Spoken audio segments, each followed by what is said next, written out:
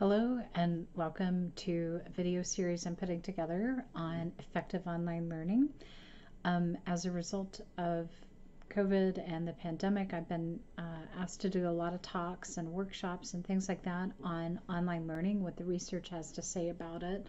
So I have pulled those materials together, those various talks, and I'm putting those into a series of different recorded talks based on the questions that I'm receiving out in the field and what the research has to say to all of the questions that everybody's raising. My name is Stephanie Moore. I'm presently at the University of New Mexico. I'm assistant professor in the Organization, Information, and Learning Sciences program out there. I have spent over 20 years teaching online, building online programs, and my PhD is in educational technology with specialty in the area of online learning, as well as niche areas like accessibility and ethics of online. So let's get into it.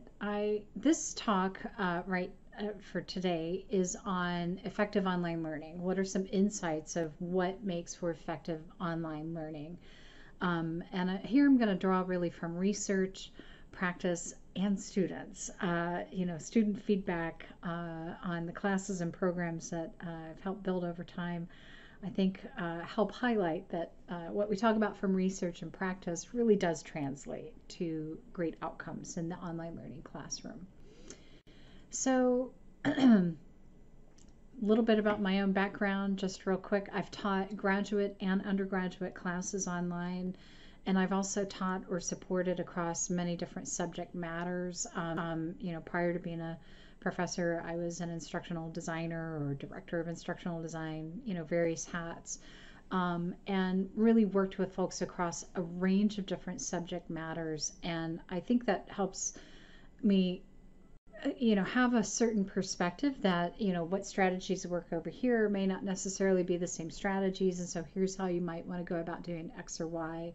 And you'll see that in later videos on like assessment methods that you use, say, in, education classes or humanities might be very different from how you assess in engineering or, in labs or practicals or things like that.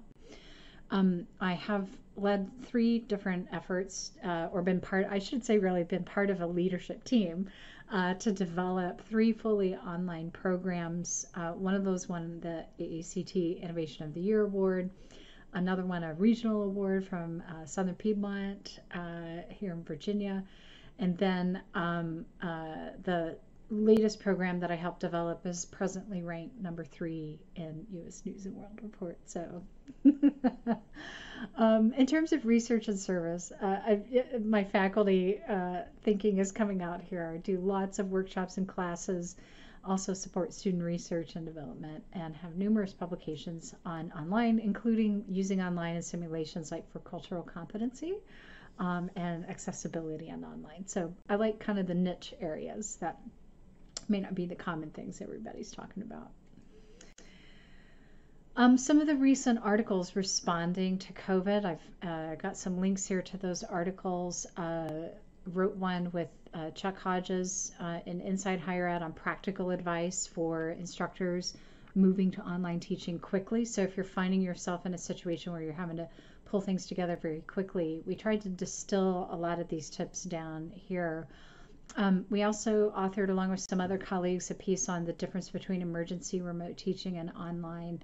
I think there's a significant qualitative difference between the nature of instruction that we're seeing through online tools right now as a result of the pandemic versus typical online learning, and which is more often very carefully constructed and whatnot. So we talk about that in that piece. And then Phil Hill and I wrote this piece together on planning for resilience, not resistance. How can you really think about online, not so much online versus face-to-face, which honestly the research just doesn't even support that sort of perspective, but instead thinking about our educational systems as ecosystems and how on campus, online learning, blended learning, these are all part of more of a rich tapestry of a rich ecosystem.